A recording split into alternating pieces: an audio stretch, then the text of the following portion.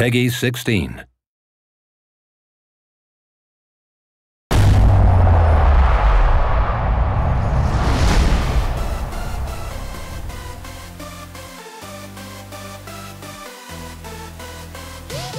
Hello there and welcome to the 2014 Call of Duty Championship brought to you by Xbox. I'm Jessica Chobot and I'm here in Los Angeles, California, joined by the greatest Call of Duty teams in the world. They have battled their way here for a chance to partake in the $1 million tournament where the winner will go home with $400,000 and the coveted title of Call of Duty Champion. Now before we get started, let's check in with Shoutcaster and my good friend Alex Mendez. You know him as Golden Boy, to see how things are going to kick off.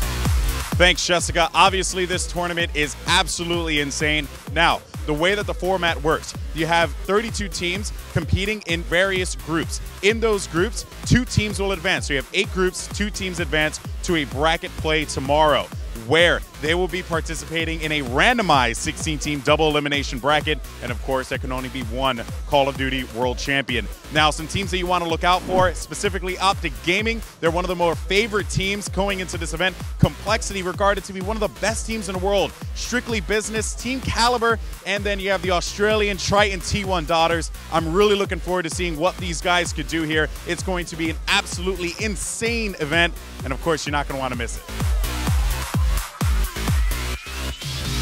Hey everybody, with me is Jonathan Murnane, the Director of Experiential Marketing over at Activision and the man that pulls the strings here at the Call of Duty Championships. Now tell me, how do you put on something like this? It's mostly caffeine and magic. No, seriously, we have a lot of people working really hard on this behind the scenes, both with Activision, with our partners at Xbox, from our agency partners. There's just hundreds of people putting all the pieces together to really make this come together. Now you have people literally from all over the world. So what kind of logistics does that take? How do you get everybody into one place at one time? It's pretty crazy. We've got teams that are 3 blocks down the road, and we've got teams that are all the way in Africa, and it's a lot of crazy logistical management to get them here in such a short notice, but we got them all here and we're ready to go. Now Activision and Xbox have partnered up for events like this over the course of so many years. How has your relationship developed over the course of time?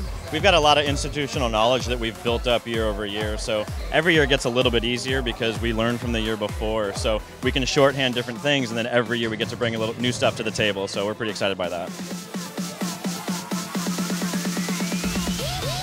I have managed to snag Sundance DiGiovanni, founder of the MLG. Thank you for joining us. Thanks for having me. So how does an event like tonight's event impact esports, and what's at stake for the players here tonight in LA?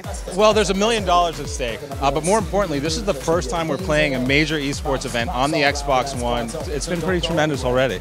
So in your opinion, how does the Xbox One and next-gen gaming affect the future of esports? Well, we've got far more powerful consoles to work with. That means the experiences we're going to create are going to be just richer. And the fact that esports is now a part of the conversation around what the DNA for this console will be, it's just a more immersive experience, and it's just far more powerful than anything we've ever had in the console space. So this is just the beginning, really, of what you're going to see. So you have an app that's coming out for the Xbox 360. Can you tell me a little bit about that? We just launched our MLG TV viewing app this week. You can watch this event on it. And the goal is to be able to provide amazing content like this live in a social experience, again, on the console, on the TV, so you can jump out of a game, watch some of this event, and then jump back into the game. So you've followed over the course of years a lot of these teams that rotate in the Call of Duty circuit. In your opinion, who do you think is going to walk away with the grand prize? You have to watch Complexity. They've got to be favorites based on their recent performance. SB and TK have a shot, and Optic's a fan favorite. I mean, what it comes down to is no matter who wins, it's going to be a great weekend of esports. Call of Duty is going to be on a major stage globally, and the fans are going to have a great time.